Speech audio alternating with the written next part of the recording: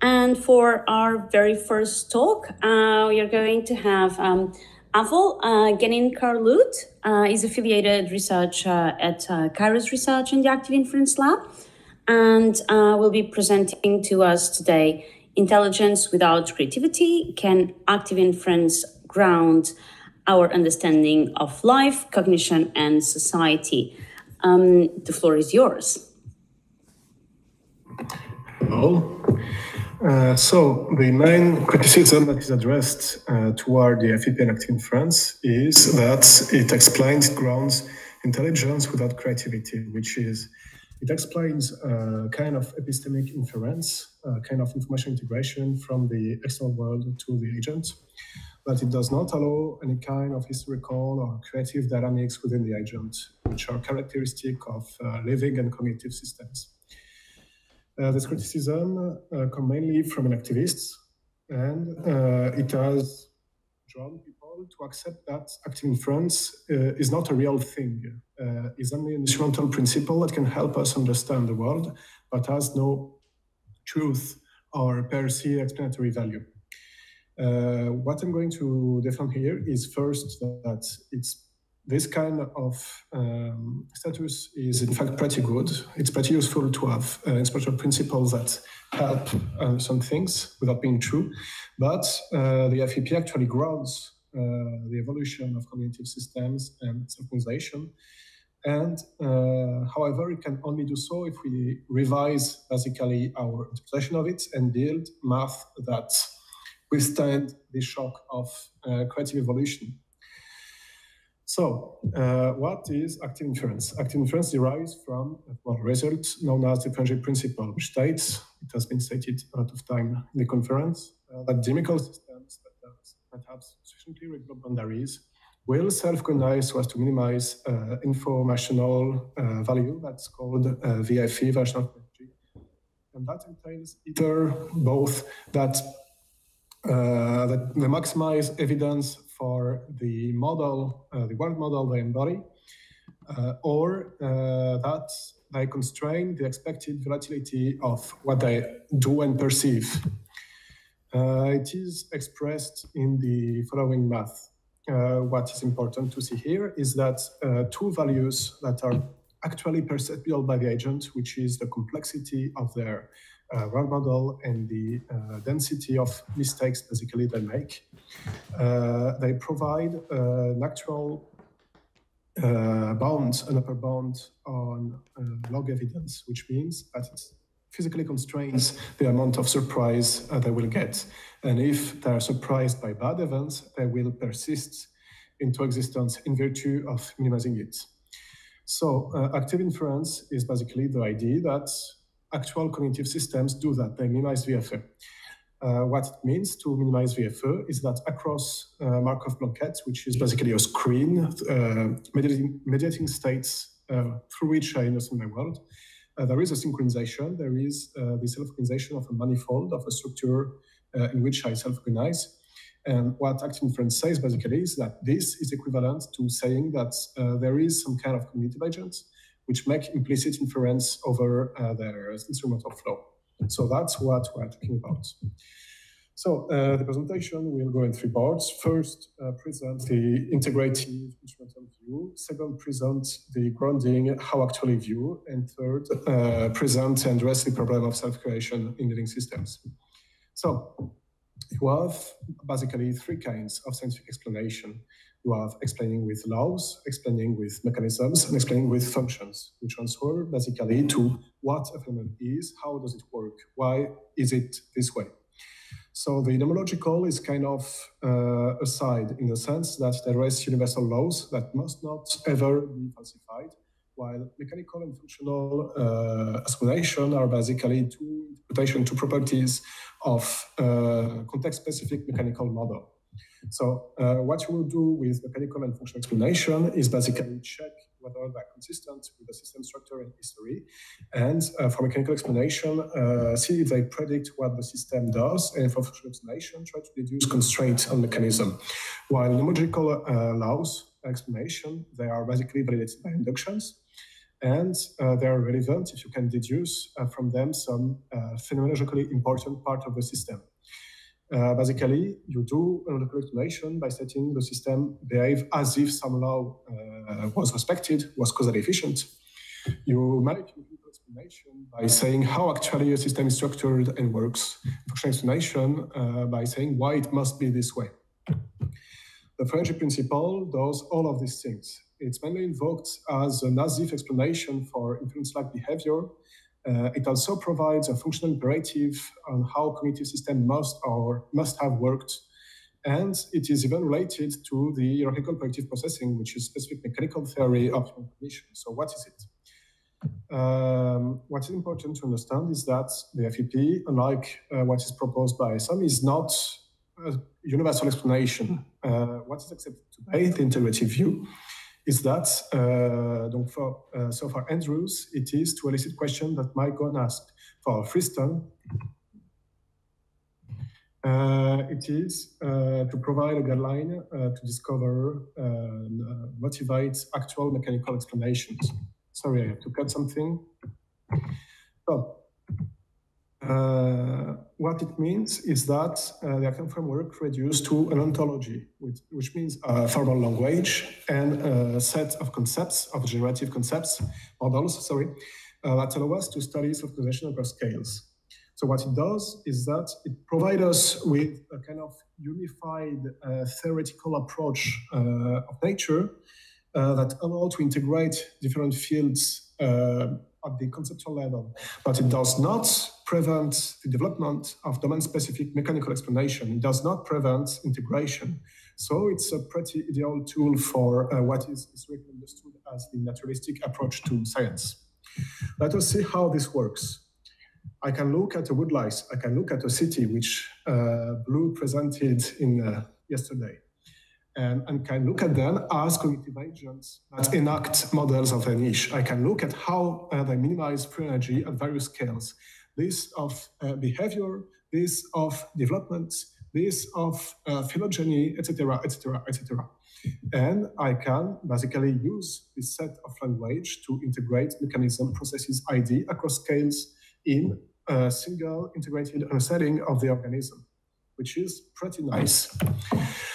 What I say is that Active Inference, in addition to this, also allows us to ground the study of intelligence, which is provide a basic physical explanation for how we get intelligence in the first place. So first, let us see what is a complete failure at grounding the study of intelligent systems, which is self-organized criticality. There is a widespread agreement in neuroscientists and systems biologists, including activists, that intelligent systems must be near a critical phase transition to process information. So what a critical phase transition is transition between an ordered and disordered phase where you have not order, not disorder, multiscale behavior. So in the brain, you do have multiscale behavior. So that's a win for the critical theorist, I guess. Well, no. Because what they do is basically to provide the law that says cognitive systems must be scale invariant. It is a nomological explanation of pretty shallow phenomenological aspects of intelligence. It does not say in virtue of what this structure is connected. It does not say how we get intelligence. It does not say why this specific organization matches this specific niche or provide this specific phenomenology. It says nothing of this. Active Inference precisely address that. The Active Inference framework proposes basic synchronization across Markov blankets as a process that grounds the emergence of semantic or cognitive properties, the emergence of basically matches between the world an agent perceives and what it does in this world. Let us zoom back to see how it meshes with physics. When you have a system that is at equilibrium, which is that does not exchange information, matter, or energy, it minimizes something, a value that is called free energy, that integrates basically the amount of energy that is in the system and the amount of information it takes to define it.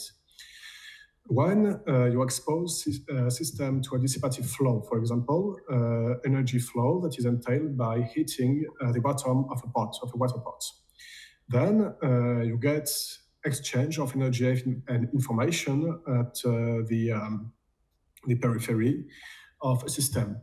And then the landscape of the minimized functional changes, and the system integrates, in addition to an intrinsic information geometry that reduces its basically equilibrium state, it integrates an extrinsic information geometry that translates how the extrinsic flow that is imposed upon it takes shape physically in its structure. And this extrinsic information geometry drives meaningful deviation from equilibrium. It drives a change into the actual physical structure of the system.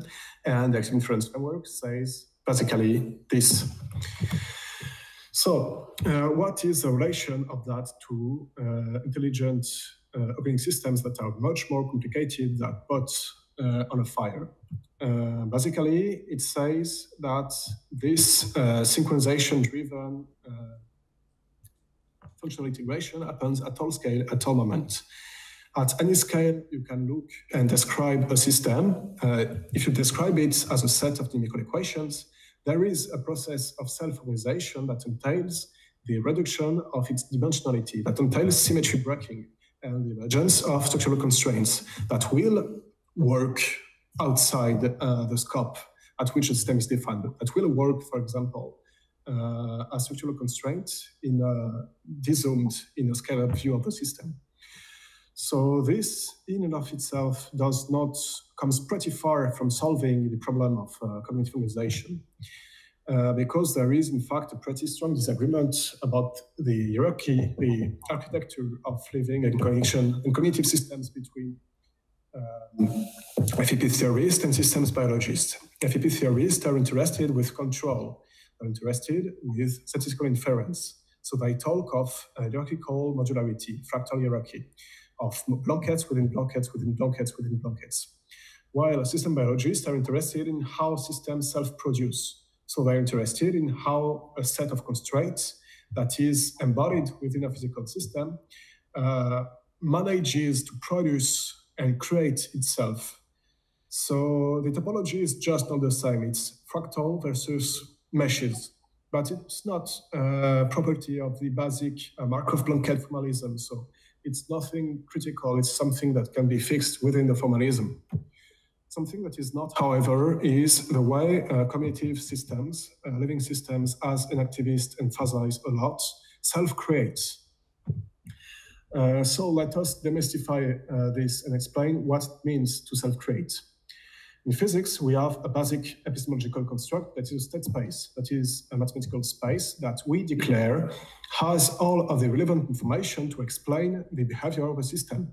Often, it will be macroscopic thermodynamic variables that are the only one that matter in virtue of the very strong symmetry of classical physical system and the basically averaging out of all micro fluctuations.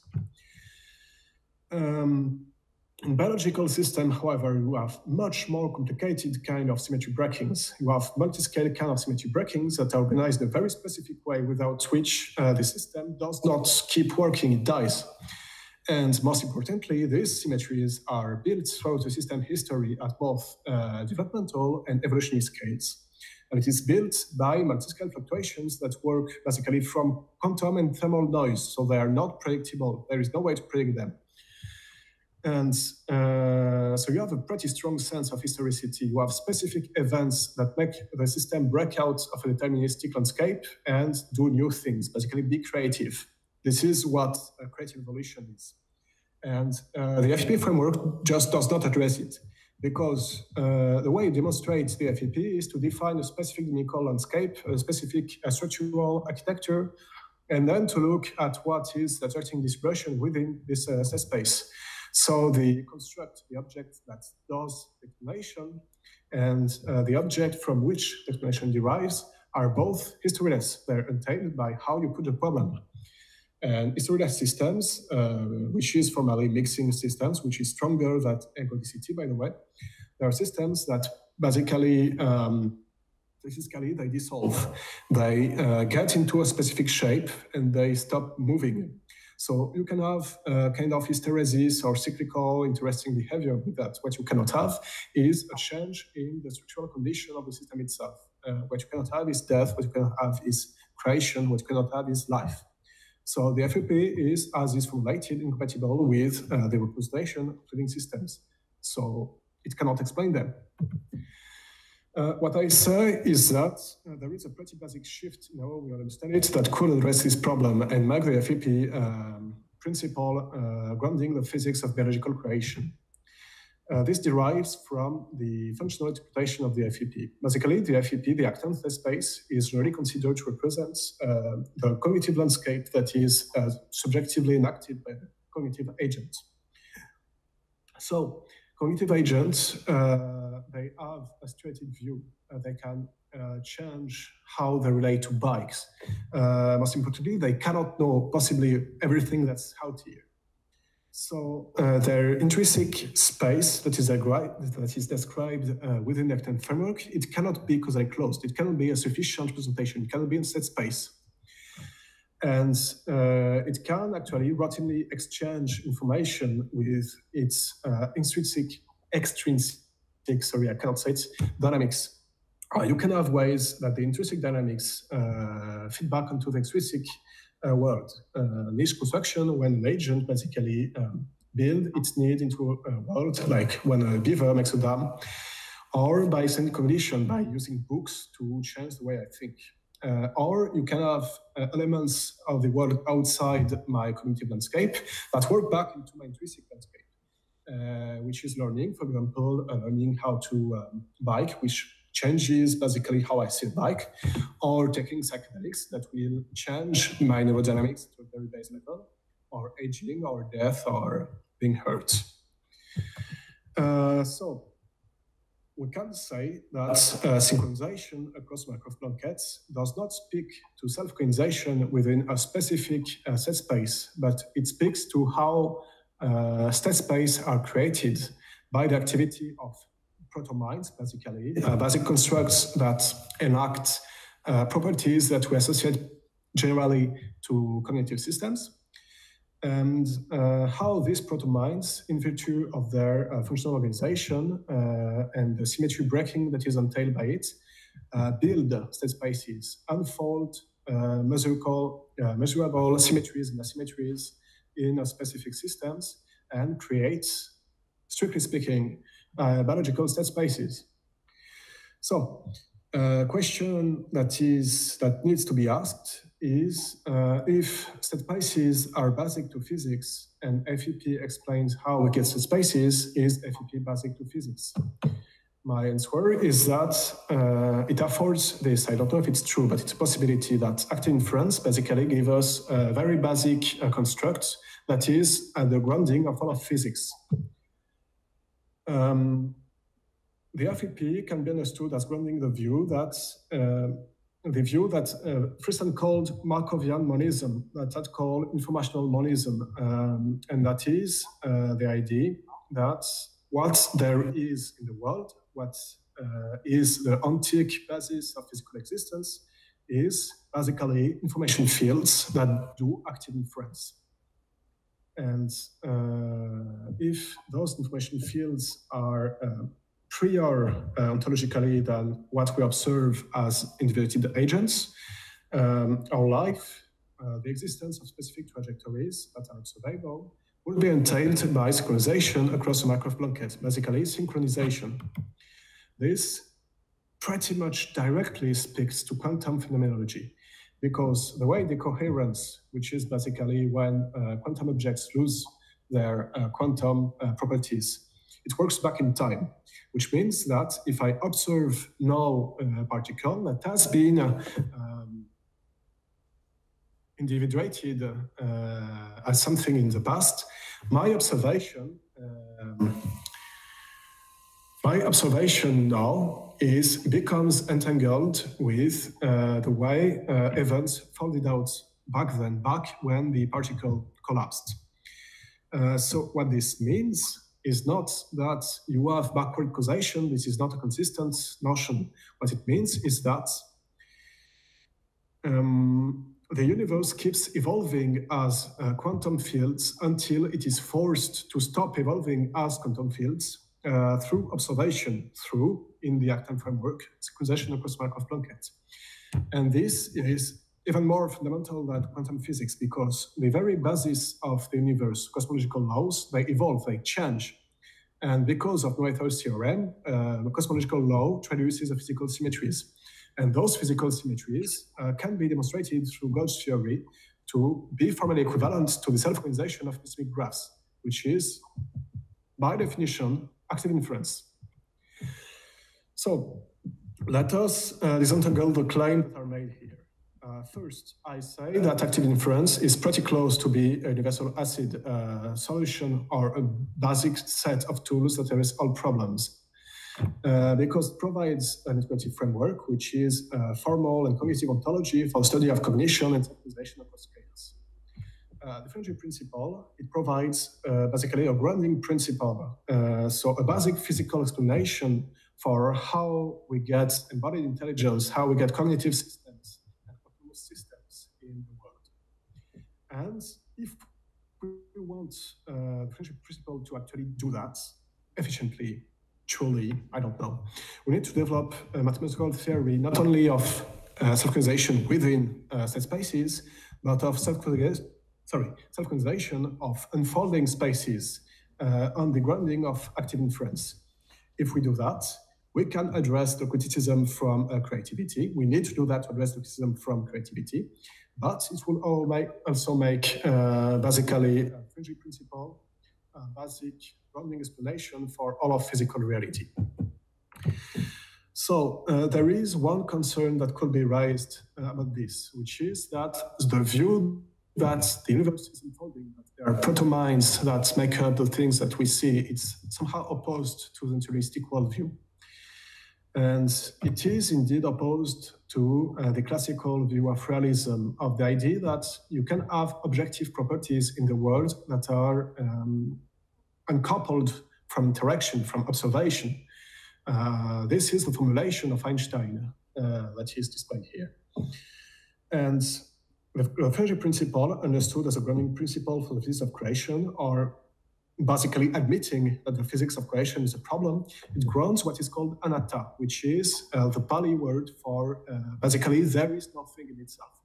It grounds the view that there are no individuated things and no individuated properties outside interaction, in Frenchy principle formalism across Markov-Blankets. And the view that the objects that we talk about are true, notwithstanding our subjective way of describing it, it is called scientific realism, and we don't need it to ground a naturalistic scientific worldview. The naturalistic worldview derives from the basic idea that you can study the world as something that derives from causal relation in nature. And this is totally compatible with some kind of participative realism where the observer participates in shaping reality. You do not need a solipsistic thing in its self-existence to ground it. So there is no problem here.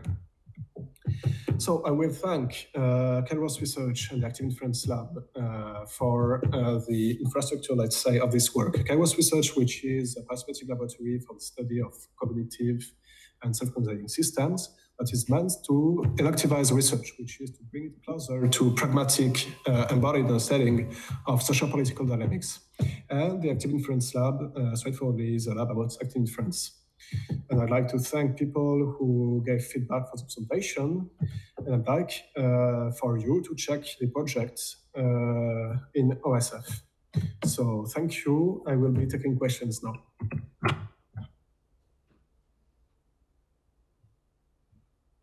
Well, really cool stuff. Who would like to come and... okay, I see that Sergio is already on his way. There we go. Hi, very nice talk. I would like to be a little bit to ask whether in terms of Karl Popper, could we falsify the free energy principle? No, it's math. You can falsify any model that is formulated on the basis of the free energy principle because it's a model. You cannot falsify the math. This is not how this works. Right. Okay.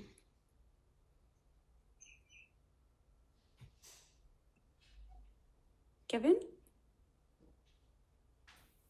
Hello, thank you for all this really neat talk. And this is this actually goes into the mathematical aspect of things. So I'm curious as to which mathematical formalisms are being kind of used to underpin, I guess, the free energy principle, and maybe like active inference as the extension.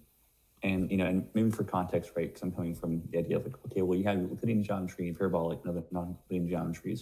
So that's the thing, right?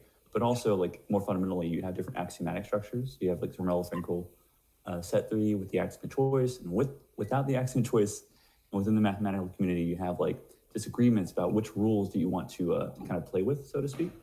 And then in more kind of in the computer science realm, there is a different set of axioms that actually don't use the law of the excluded null.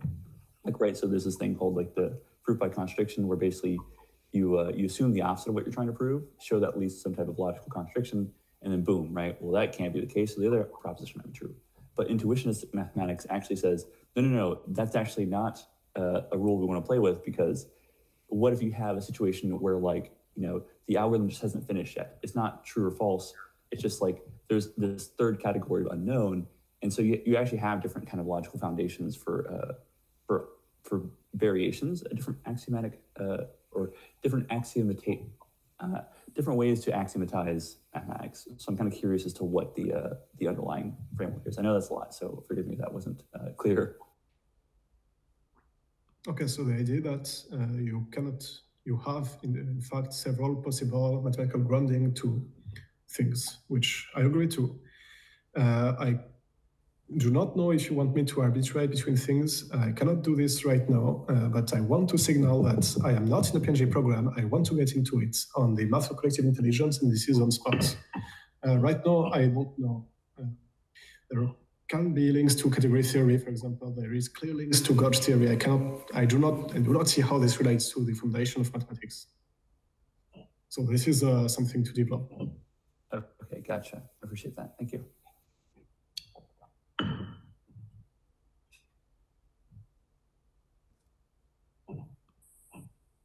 Hiya, and good morning. Thanks for the great talk. It definitely is a good wake-up jolt in this hour. Well, first of all, I really resonate with the point you emphasized. I also agree that creativity is something that's, I wouldn't say is incompatible with the free energy principle, but something that's extremely underlooked and underemphasized.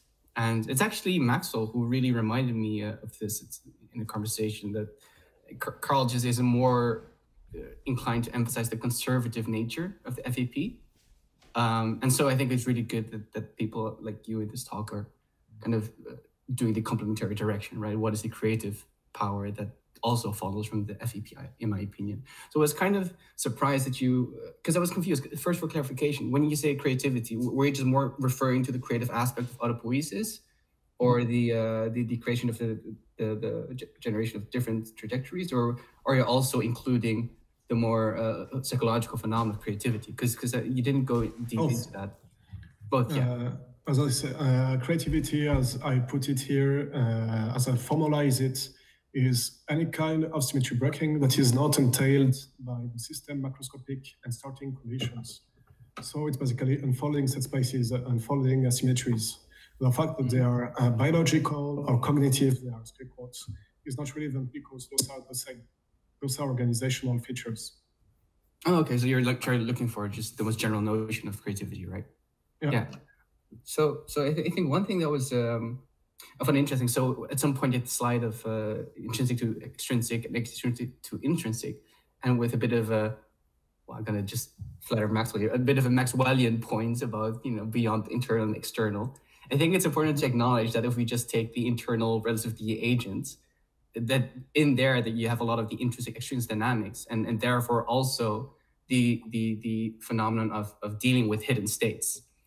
And so in a way, when you have within the agent the processes of mutual active inference or mutualistic inference across different scales, you still have to contend with that those subsystems don't know about much of the rest of the system. And more importantly, the whole ecosystem has like kind of regions that are unmodeled, I would say. And I think it's in these. Sorry. That I did not make a distinction between internal and external. I made a distinction between intrinsic and extrinsic. The intrinsic part is basically what the agent can understand. So I can understand that if a chair gets into my head, I'm hurt. I cannot understand how a lesion on a specific neuron will affect how I move. So there are facts that surviennent, that invite themselves into the subjective perspective of the agent, regardless of whether they have a priori epistemic values, whether they are priors. So what's intrinsic is all that the agent can understand, and what's extrinsic is everything else. So that's sure that you have an interesting and important interplay between intrinsic and extrinsic architecture between scales, because what's intrinsic at my scale, for example, there is a bike there, there is a computer there, I get it.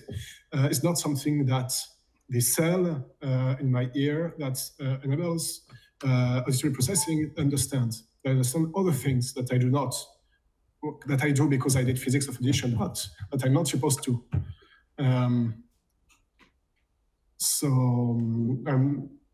Does this, I think this, I don't think this answers you, but I think it disambiguates an important point.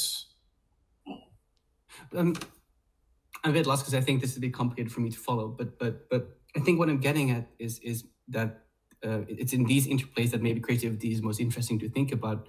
So thanks for clarifying. You're talking about interesting extrinsic. I think what I'm trying to explore is the way that within the agents, there are basically extrinsic geometries that are acted upon by the agents without being actually internalized. As in, it's not accessible to the same degree of systematic instrumentalization. Rather, there's like an extrinsic geometries that are attuned to the agents, but not as equipped. How do I say this?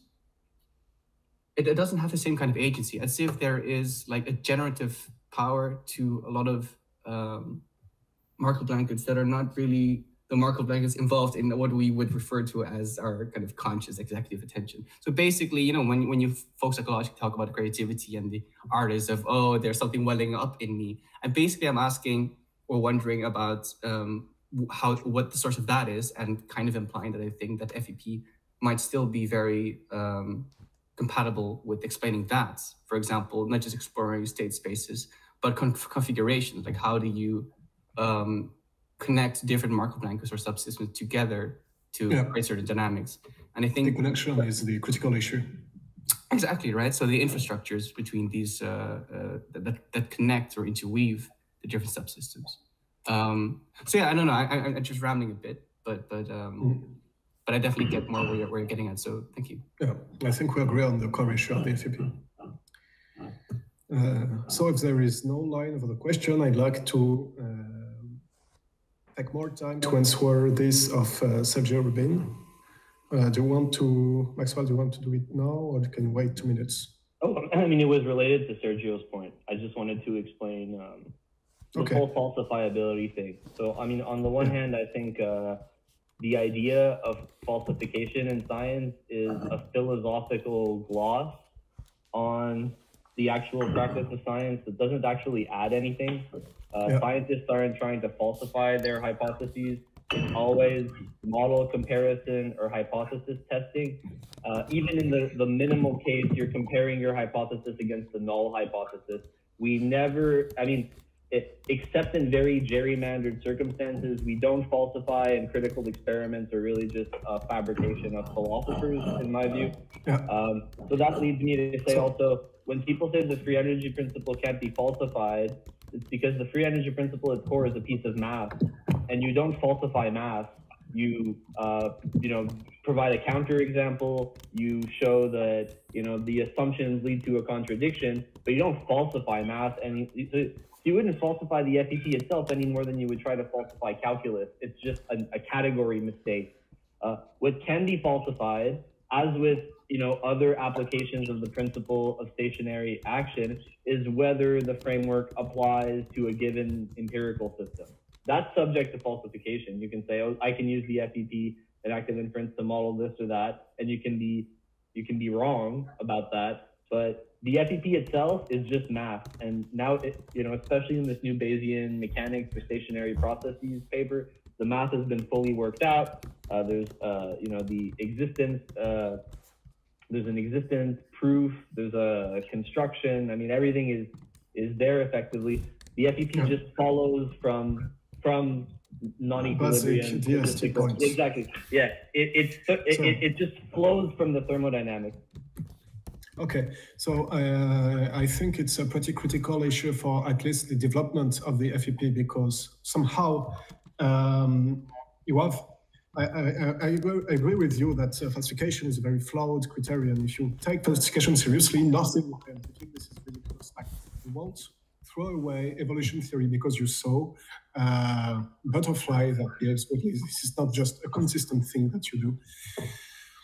So what you have is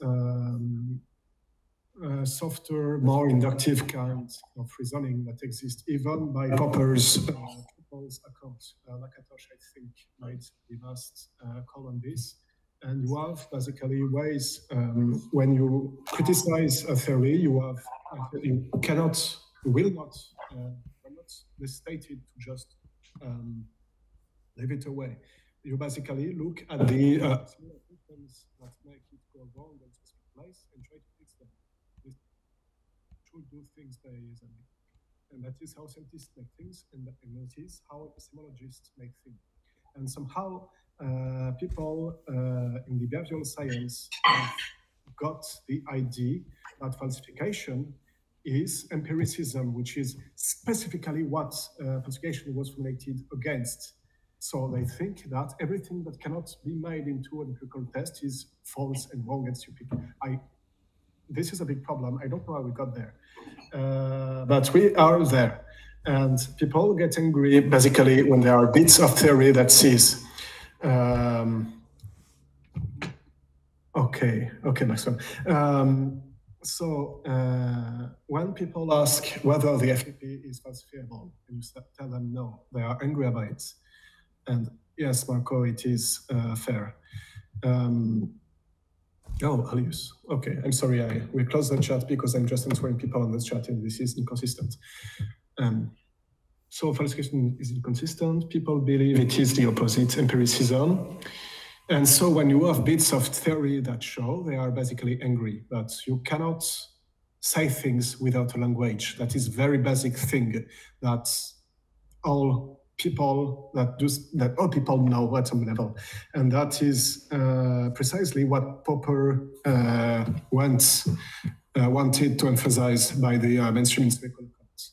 So I don't know how to circumvent this, because people are just not willing to engage with theory.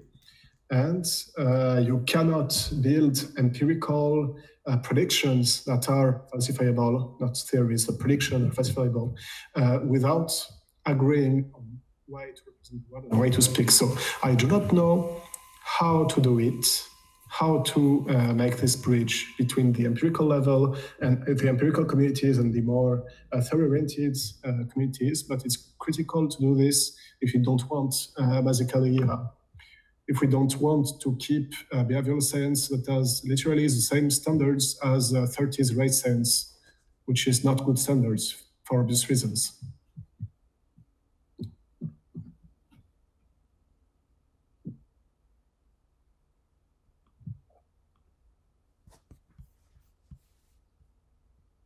The free energy.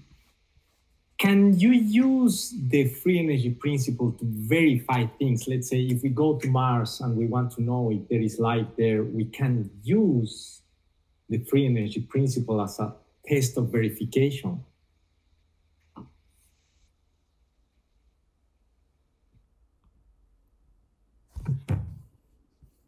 I'm not sure what resonance were. I'm sorry. Can you rephrase if you expect me right. to? So there is this confrontation between falsification and verification. So what stands at the end? It's the verification rather than falsification. So you verify things. Let's say if a living system is alive or not, you verify by checking whether its autopoiesis is still going on or it stops. So in the realm of mechanical modeling, so what corresponds in my table to mechanical and functional explanation, you do basically what a good Bayesian agent will do, which is that you provide mechanism, you check consistency with structure, you check consistency with phenomenology, you check consistency with history. And in that domain, you can validate and you can falsify this due to a prediction, but in pure formalism, I don't know, in the way you develop not the models themselves, but the language with which you develop the model, I do not know if you are strong a priori ways to ensure you are not wrong. So the position I hold is that you do not have truth, at least in the sense of correspondence. So I'm not worried about this because I don't think we can solve the issue. But you will not do things in the world without taking some kind of hypothesis of some kind of speculation of some kind of quantum leap between hypotheses. And actually, this is part of what proper falsificationism is about. So you will have theories, you will have formalisms that will compete for cognitive space in the head of scientists. That's it. And I don't know if trying to formulate a grand encompassing demarcation criterion for what math is useful is constructive.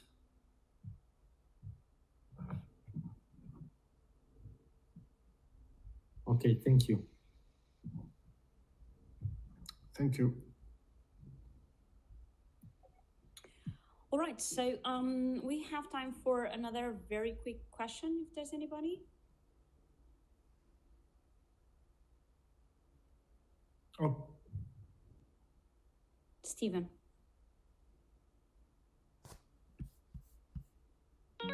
One question, when you talk about intrinsic and extrinsic, I'm wondering, because often we talk about motivations or teleology, i.e. what's the intrinsic or extrinsic like purpose or aim of a situation. And I don't know how that, often extrinsic is then thought to be brought in from an external source, but it could be extrinsic in terms of what the action policy of that particular regime of attention is about, if that makes sense. Like what's, so how does that fit in? So it's not necessarily, so it brings in the question of what it means to know. You know, if you talk about extrinsic and intrinsic knowing, you may fall into the trap of kind of representationalism. But if it's maybe linked to the teleology of the moment, then you've got the idea of what it is, what's adjacent to what it is and plausible, and then something acting bigger than that. Well, out of time, so I'll answer quickly. We have three kind of distinction between intrinsic and extrinsic at play. You have the motivational, where it's basically reward versus informational gain, what interests in.